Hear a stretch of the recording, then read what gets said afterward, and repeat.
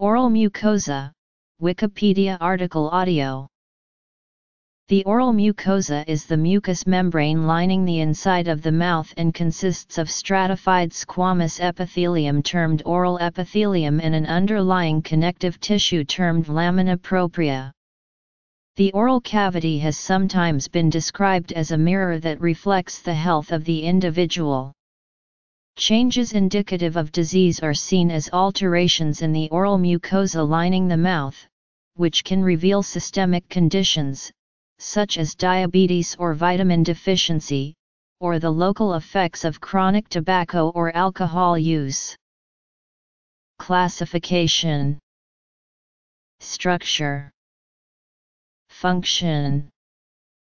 Oral mucosa can be divided into three main categories based on function and histology. Oral mucosa consists of two layers, the surface stratified squamous epithelium and the deeper lamina propria.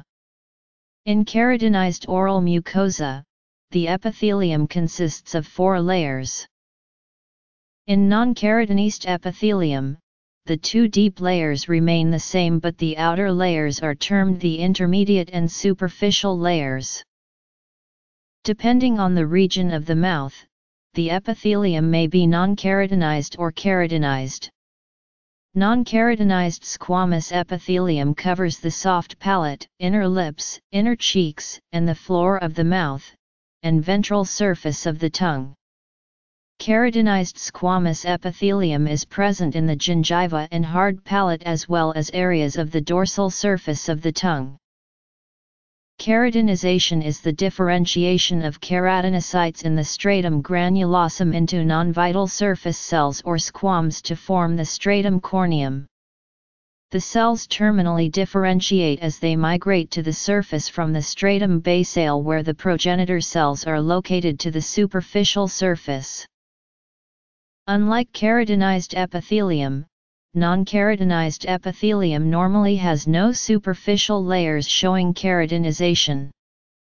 Non-keratinized epithelium may, however, readily transform into a keratinizing type in response to frictional or chemical trauma, in which case it undergoes hyperkeratinization. This change to hyperkeratinization commonly occurs on the usually non-keratinized buccal mucosa when the linea alba forms, a white ridge of calloused tissue that extends horizontally at the level where the maxillary and mandibular teeth come together and occlude. Histologically, an excess amount of keratin is noted on the surface of the tissue, and the tissue has all the layers of an orthokeratinized tissue with its granular and keratin layers. In patients who have habits such as clenching or grinding their teeth, a larger area of the buccal mucosa than just the linea alba becomes hyperkeratinized. This larger white, rough, raised lesion needs to be recorded so that changes may be made in the dental treatment plan regarding the patient's parafunctional habits. Even keratinized tissue can undergo further level of hyperkeratinization. An increase in the amount of keratin is produced as a result of chronic physical trauma to the region. Changes such as hyperkeratinization are reversible if the source of the injury is removed, but it takes time for the keratin to be shed or lost by the tissue. Thus, to check for malignant changes, a baseline biopsy and microscopic study of any whitened tissue may be indicated, especially if in a high-risk cancer category, such with a history of tobacco or alcohol use or are HPV positive. Hyperkeratinized tissue is also associated with the heat from smoking or hot fluids on the hard palate in the form of nicotinic stomatitis. The lamina propria is a fibrous connective tissue layer that consists of a network of type I and III collagen and elastin fibers in some regions. The main cells of the lamina propria are the fibroblasts, which are responsible for the production of the fibers as well as the extracellular matrix. The lamina propria, like all forms of connective tissue proper, has two layers, papillary and dense. The papillary layer is the more superficial layer of the lamina propria. It consists of loose connective tissue within the connective tissue papillae, along with blood vessels and nerve tissue.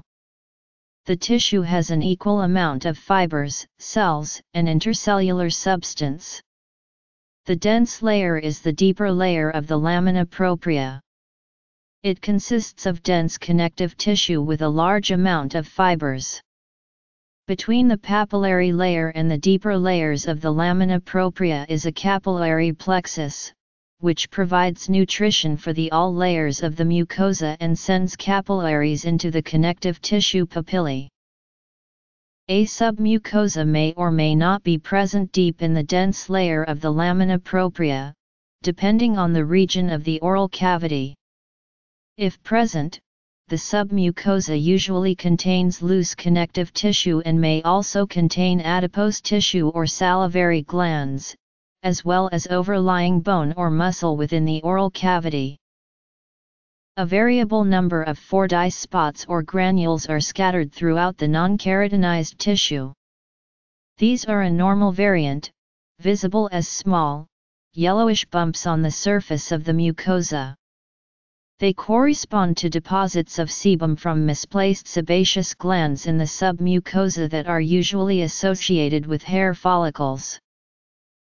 A basal lamina is at the interface between the oral epithelium and lamina propria, similar to the epidermis and dermis. Masticatory mucosa, keratinized stratified squamous epithelium, found on the dorsum of the tongue, hard palate, and attached gingiva. Lining mucosa, non-keratinized stratified squamous epithelium, found almost everywhere else in the oral cavity, including the buccal mucosa refers to the inside lining of the cheeks and floor of the mouth and is part of the lining mucosa. Labial mucosa refers to the inside lining of the lips and is part of the lining mucosa. Alveolar mucosa refers to the lining between the buccal and labial mucosae. It is a brighter red, smooth and shiny with many blood vessels, and is not connected to underlying tissue by reedy pegs. Stratum basale, stratum spinaceum, stratum granulosum, stratum corneum.